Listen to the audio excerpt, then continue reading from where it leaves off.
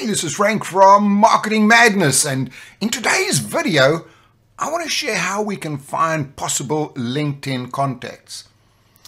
So I'm going to give you a scenario. Let's say I lived in Jacksonville in Florida, and I was going to be running an event for CEOs in the local area. I want to find some of those CEOs, connect with them on LinkedIn, and of course LinkedIn is the best place to go and connect with these people. Where am I going to find these people? So again, there's a couple of things we can do. As we can see here, we can go into Google. We can type in CEO Jacksonville, see what comes up here. And it'll take you into a few places. So it'll show you that person, what they're doing. There's another one over there. There's a few over there.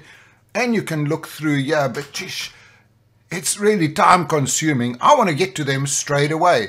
Now, what I could also do is I could just jump straight into LinkedIn here.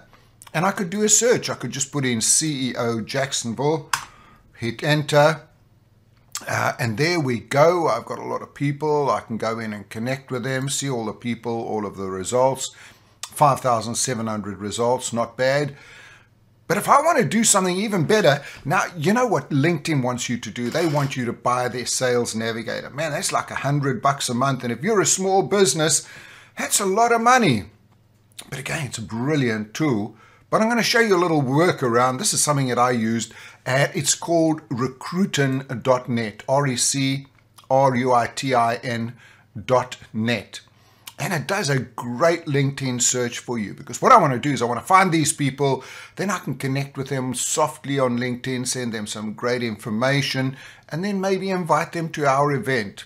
It's free, no obligation. So if we start over here, the country, you choose the country you want to. So it's going to be in the United States. The job title, now what's your thing called Boolean? As I type in, it's going to bring up other job titles. So I'm going to type in CEO, or are they going to be called a president? Can you see how it's bringing up CEO, president, or owner, or managing director? So it's going to search for anybody with those titles. And I want them to be in Jacksonville. And I can put in, I can exclude words, I can do all kinds of stuff there. But I'm just going to go find the right people on LinkedIn. Remember, there was 5,000 that we found on LinkedIn. If we go in now, there we go, 1.5 million. What a difference to just going onto LinkedIn. So here we go. These are all of the people on LinkedIn that have got CEO or president or vice president or leader in the Jacksonville area. And I can now go through all of these people. And what I also want to do is I want to qualify them before I'm going to connect with them. So what I do is I just do a little right click on them quickly, opening their tabs. I'm going to take a look and see if they're involved in LinkedIn, because it's no good connecting with somebody who's just put up a profile and never done anything else. They're never going to see anything from me. So I would go into them there. I look for a couple of things, nice background. I look for a nice photograph, 500 plus connections. That's good over there. Have a look at the activity. That's really important to me. There's some activity going on there. I like that. Is he posting? Yeah, there's some posting going on there. A little while ago, but it's great. So this is the kind of person I want to connect with. I go to the next one over here, take a look at them, read a little bit in the About section, and there's another thing. Your About section, you've got about 4 lines to capture the attention of anyone that's looking at your profile. Write it in the first person, not the third person. So I'll go into this here. He's got 500, he's got 2,200 followers, so pretty popular over there. We'll show all of the activity. And again, I want them to be active. So yeah, 17 hours ago he was active on you. I like that. Posted a week ago. So yeah, this is the kind of person I would go in, I would connect with, and I would write a great message. Don't just add there you want to connect. So write a great message. I might be, I run a CEO networking group in the Jacksonville area, and I came across your profile on LinkedIn, and I just thought it would be great to connect with you.